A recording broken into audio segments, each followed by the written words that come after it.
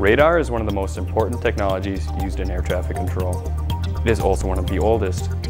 But what is radar? Where did it come from? What is it used for in the air traffic control system? My name is Kyle Warner. I'm an air traffic control student here at the University of North Dakota. We hope to answer these questions and more today on ATCast. Thank you. JetBlue 1264 Boston Ground, taxi ramp via November and Alpha. Boston Tower, Gulfstream 717, Echo Props with you on the ILS 4 right approach. Hey, you sir, it's 741 is checking out. 741 Boston Tower, good evening, thanks for calling 737 distance, high melt, runway 4 clear to land, touch by 0 months, winds 1005. Score 17, thanks for the service, terminate, SQUAWK VFR for change, for signal way back. Kilo 117, okay, good night now. Radar stands for Radio Detection and Ranging. The technology dates back to 1904, when a primitive type of radar was developed in Germany for use on boats to prevent collisions in fog. The technology was refined over the years, and its military value was soon recognized. In the mid-1930s, the United Kingdom set up a network of radar stations along its coast, called Chain Home. This radar network was instrumental during the Battle of Britain early in World War II. It allowed for efficient use of the heavily outnumbered Royal Air Force, which could now be vectored to intercept specific threats. Instead of operating continuous fighter patrols, radar operators could provide fighter pilots with a target's location, altitude, speed, and direction of flight.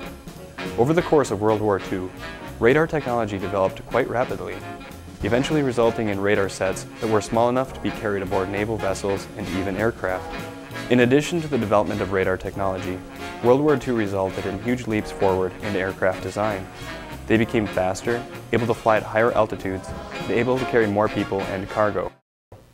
These factors and large numbers of trained pilots being discharged from the Navy and Army Air Corps led to a boom in commercial aviation in the United States. The dramatic increase in air traffic led to a number of mid-air collisions. The most notable of these collisions happened in 1956 between a TWA and a United Airlines aircraft over the Grand Canyon. Among the many reforms resulting from this incident was the widespread implementation of radar technology for air traffic control use.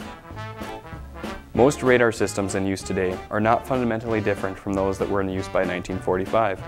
More recent technology, such as computers, has changed the way we process and display radar information, but the basic technology is the same now as it was in the late 1940s. Radar works by sending a radio signal from a rotating antenna. If that signal hits an object, a portion of the signal is reflected back to the antenna and appears as a blip on the radar display or scope. This is called primary radar, in that the only information provided about the target is its location relative to the radar antenna. On older scopes, the beam is sometimes depicted as a line that moves around the scope as the antenna rotates. Each time the beam hits a target, the target's position is updated on the scope. The complete revolution of the radar beam around the scope is called a sweep. On modern displays, such as stars, the sweep is not depicted at all, but as with older displays, the positions of targets are only updated when the radar sweep hits them. A complete radar sweep generally takes about 5 seconds in the terminal environment, so a target's position will be updated about every 5 seconds. In World War II, radar controllers had to calculate things such as target speeds manually, by using a grease pencil to mark the position of a target as it changed with each sweep of the radar, and then using a slide rule to calculate its speed. Today, air traffic control computers automatically calculate a target's ground speed and display it to controllers. This and other information displayed, along with the primary radar return, is called secondary radar. The advent of transponders and the Mode C function has allowed information such as altitude and SQUAWK codes to be transmitted back to the radar site and depicted on a controller's radar display as secondary radar information. In order to receive secondary information, an aircraft must be equipped with the proper type of transponder, and the radar site must be equipped with a beacon interrogator. As the radar signal hits the aircraft, the transponder detects the signal and sends back its altitude information and transponder code. Data, such as aircraft call signs, used to be written on a slip of paper and put on a shrimp boat, which was physically placed on the scope next to its corresponding blip, and pushed along as the target's position changed. Today, secondary information such as the aircraft call sign and type is entered along with other data when the aircraft's IFR flight plan is entered into the ATC system by flight service personnel and is depicted on the radar display as long as the aircraft is using its assigned SQUAWK code. Radar has two basic functions in the air traffic control world: airport surveillance radar, or ASR, and en route radar. Airport surveillance radar is used by both tower controllers and controllers in the terminal radar approach control, or TRACON. In the tower, ASR is used to locate aircraft within the tower's airspace. Some towers use the same type of radar display as the TRACON. Others use a type of scope called a bright, or a digital version of the same scope called a D-bright. The TRACON uses airport surveillance radar to provide services and control instructions to aircraft in the arrival or departure phases of flight. TRACONs typically control the airspace within a 35 to 40 nautical mile radius of an airport. They vector arriving aircraft to the airport and issue approach clearances. Departing aircraft are vectored onto their initial courses and are issued climbs before being handed off to the en route center. The FAA is now transitioning TRACONs to the STAR system, which provides controllers with a number of enhancements, such as all digital displays. ARTS, or Automated Radar Terminal System, continues to be used in many TRACONs.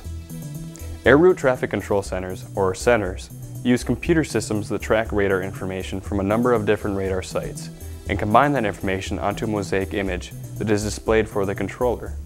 This is how centers are able to cover hundreds of square miles with a single sector. Now for a brief review. Radar stands for Radio Detection and Ranging. It works by sending a radio signal from a rotating antenna. If a signal hits an object, a portion of the signal is returned to the antenna and displayed as a blip on the radar scope. Radar technology dates back to the early 1900s and hasn't changed much since the late 1940s. Primary radar is simply the blip that the sweep detects. Secondary radar is information displayed along with the blip. Air traffic control radar systems provide secondary information, such as aircraft call signs and altitudes, SQUAWK codes, and ground speeds. Altitude and SQUAWK code information is supplied by an aircraft's transponder, which sends the information back to the receiver at the radar site. Radar has two basic uses in air traffic control. These are airport surveillance radar, or ASR, and en route center radar.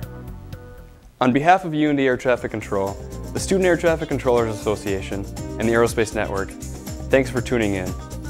My name is Kyle Warner, frequency change approved. For more information on UND Air Traffic Control and to see other videos in this series, visit www.aero.und.edu or search for ATCast on iTunes University.